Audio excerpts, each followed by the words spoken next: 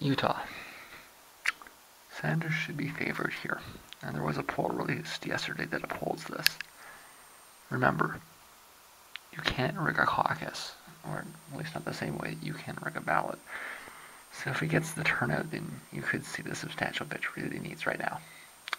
I said the same thing in Illinois, and the language I used was a little more confident than my analysis, but the inability to rig the vote means that I shouldn't be beaten by questionable tactics like I was there. Sanders should really actually win Utah pretty big. An unexpectedly big margin would be a nice boost right now. Idaho. There's no polling at all, but Sanders should get a very tentative advantage based on his wins in states like Colorado and Kansas. It's a little more than an educated guess, but you can't rig a caucus. Arizona. The one released poll had 24% undecided, which suggests a huge level of uncertainty. I'm not at all aware of any factors that may sway undecideds in any direction except the ubiquity of Hillary Clinton. I do not believe that the kind of media that would help Sanders, and probably did in Michigan, has happened in Arizona over the past week. However, it's well known that Sanders has a lot of support in Tucson, too.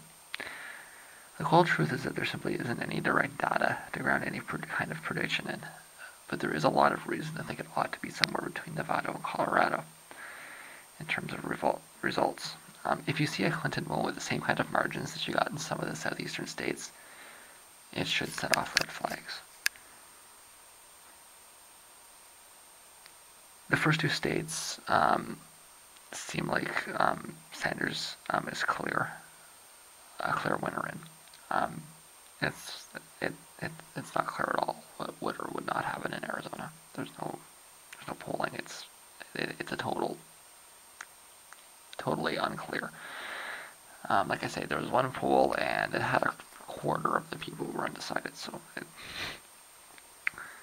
there's just not data. You can try and use racial profiling to try to. You're not getting anywhere predicting Arizona,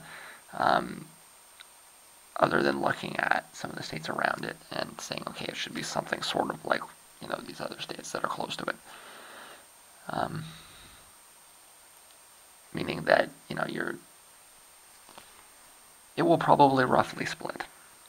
That's the truth of it.